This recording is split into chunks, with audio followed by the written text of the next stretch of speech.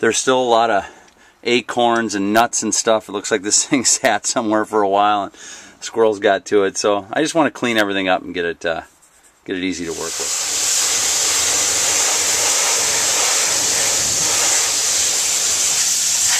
After washing the engine off, it's pretty easy to spot any leaks or weeping, and I noticed some weeping of oil from the valve cover gaskets, so I'm going to take these off, replace the gaskets, and paint the valve cover. Some of these bolts were so loose I could just take them out by hand. These usually take a little bit of coaxing, but don't bend them. Just give them a little pop. That looks really good for being 30 years old. I don't see any signs of serious distress or heat. Even though I wash this off, I'm going to vacuum up any debris that has any chance of getting in that engine. So I'm going to want to scrape these down without bending them or warping them in any way, and just make sure they're totally clean. You don't want any oil or foreign substances between the gasket and the engine component or the engine itself. I'm also going to paint these, so I'll remove all the oil and grease. I'll probably acetone them, and then I'll use a wire brush on them as well. Usually I wouldn't care, but I'm going to try to preserve these stickers. They've made it this long. I'm going to paint around them. Also, save your rubber grommets. There's nothing wrong with them. They can be reused. The valve, as long as it's shaking, that means it's still working. This is nothing but a dirty, rotten, gummy, greasy dirt bucket. We're going to get rid of that and put a breather instead. I started out by soaking the valve covers in a bucket of hot, soapy water and finishing off anything that needed to be with an old sponge.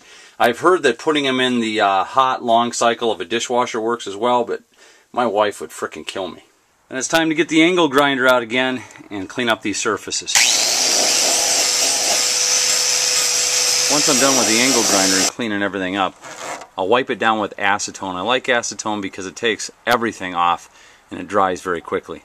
I just want to make sure this is completely oil-free. After wiping it off, I tape off what I don't want to be painted, and then I can hit it with primer. While the primer is drying, I'll clean off the surface that the gasket is going to be placed up against on the engine. Once the primer's dry, then I'll start putting on a little high heat Mopar Blue. Once the valve cover is dry, I'll pre-fit it. I want it to fit perfectly. If there's too much material on the ends, which there usually is, I'll shave it off. I had to trim down both ends of this gasket, and now it drops in there nicely. That's what you want. The perfect fit. Next, I lay in a bead of high temp silicone, RTV, right into the corner of the valve cover, all the way around. Then I'll lay in my gasket. Then I'll gently press the gasket in, and I'll let it lay up for about 15-20 minutes. Now, not to let it dry, just to let it get tacky. I've got the next one ready to go here, and I wanted to quickly mention that these valve covers are in great shape. They're not bent or scored in any way. The surface on the engine that I'm mating them up to is in great shape as well. But once in a while you'll come across parts that you're trying to put a gasket on that are in bad shape. And don't be afraid to load up on that RTV or that high temp silicone for those parts, just to make sure that you get a good seal. I don't need much here. I probably don't even need to put the silicone on these in order for these gaskets to hold. This is just a little reassurance. And again, even one last time before you put these valve covers on, take a rag, wet down with acetone, and clean up those edges. Acetone evaporates very quickly, which is nice for being able to do your work right afterwards. And carefully slip your valve cover in and lay it into place. And put a little pressure on it. Then, using the same technique I used with the exhaust manifold, starting in the middle and working my way out, I'll just hand tighten everything. I use my torque wrench to get to the 9.5 pounds of torque each one of these studs takes to tighten it down. And don't just tighten down one bolt at a time. Go around spreading this out evenly. Just doing a turn at a time until that torque wrench clicks.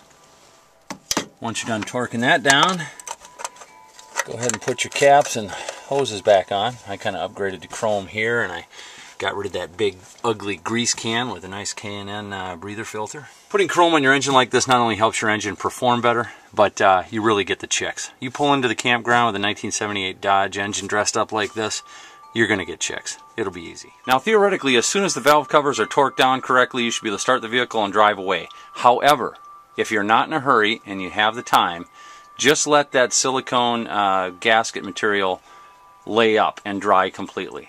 I usually let it dry overnight. While we're waiting for that to set up and dry properly, we'll move on to the ignition. The coil's pretty easy. Just take the old one off, bolt the new one in, it's plug and play. The only thing that I did differently was replace the connectors with new ones, and I put a dielectric grease on everything. I will not plug in the plug wire to the cap until everything is in. Now replacing the rest of the ignition system isn't hard, but it's a little trickier. You want to know where you are at all times. You want a point of reference. Now it helps to have the manual, because that tells me what my firing order is and where the number 1 plug is. In this case it's 1, 2, 3, 4, 5, 6, 7, 8. That's my firing order. Also, if you need to mark any points of reference on your old cap, do so now. This is my number 1. That's the one I marked. I marked it over here, so I always know where my number 1 is. And I'm just going to go kind of in a reverse order and replace everything with my new stuff step by step. I'll coat the spark plug with a high temp anti-seize lubricant, and I'll hit the spark plug hole with some spray lubricant. And again, using my torque wrench, I'll tighten it down to manufacturer specs. Spark plugs can tell you a lot about the health of an engine, and these spark plugs are a good indicator that this engine's running well, which even makes me feel better about the purchase of it. And that's in spite of the fact that the spark plugs and spark plug wires themselves are looking to be pretty old. These are starting to get so bad that they're turning green and turning to dust on top, and all the spark plug wires themselves have cuts in them. In fact, when the truck was running, I could put a screwdriver down here and actually get arc from them. They were leaking so bad. You can figure out when number 1 cylinder is at the top of its rise by taking the spark plug out, putting your finger over the hole of the spark plug, and then cranking it over in slight increments. When your finger gets blown out of there by the pressure caused by the piston coming to the top, you know you're in the right position. So with the coil wire off, I turn the key until this is aligned with the number 1 cylinder plug wire. Then I'll even take a straight edge like this and just mark some, object on the engine to line up with that, just so I have a point of reference. This is all just to make sure everything goes smoothly. Then I'll loosen the brace for the rotor itself. Okay, we're all set to take the rotor out. I got the brace off. It is at this point that you do not want to move the engine at all, not even a click. And this is held on just with a little gasket now, so it should lift right out of there. The new cap and rotor are installed, and that's my new number 1 cylinder position, and that's the reason why I want to keep everything in order as best that I can and mark everything the best that I can, so I can take everything off in the same order. Less mistakes will happen that way. Okay, everything's hooked up, and we're ready to test this out. This truly is the moment of truth. I can only hope to be within a few degrees of timing on this. I always take a moment before I turn the key to say a serious prayer, a small prayer, and find a fully charged fire extinguisher.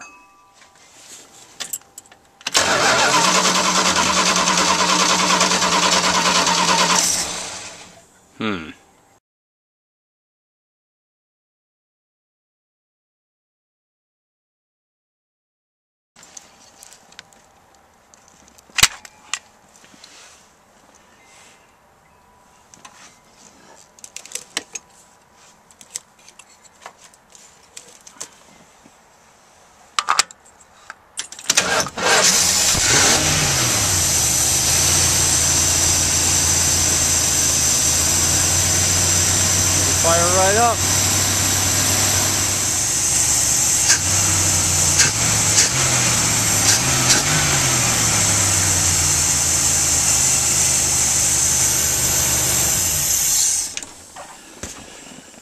Wow, that was a bit of frustrating work for sure.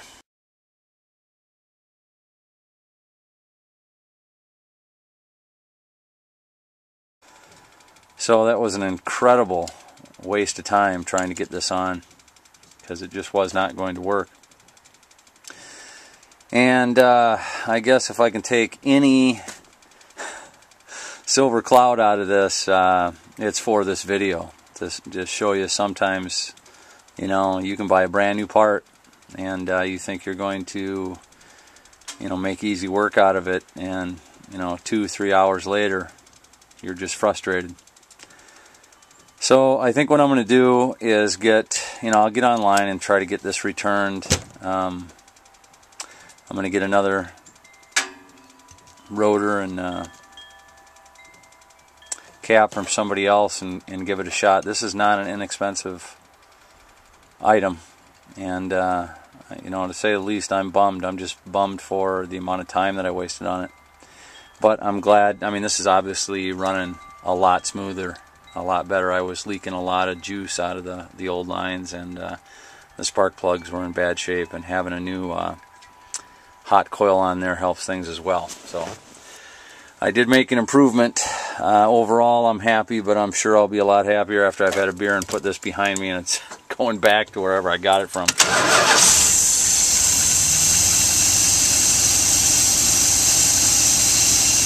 Despite the setback, I'm pretty happy with the progress. I've taken something that looks like this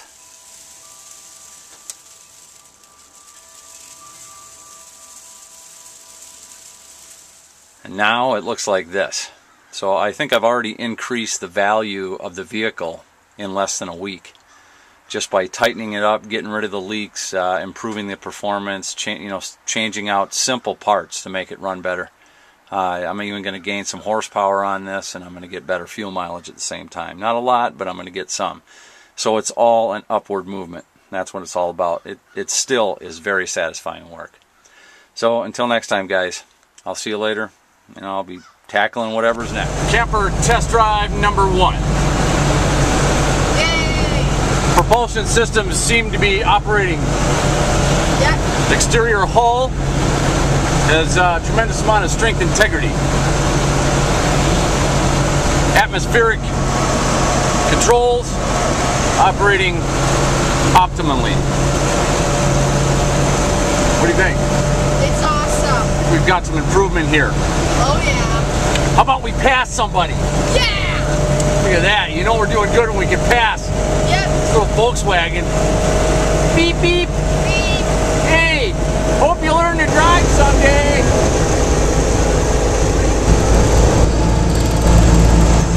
Cruising pretty good at 65. Yeah. All right. We're on our way. Yeah. Getting better.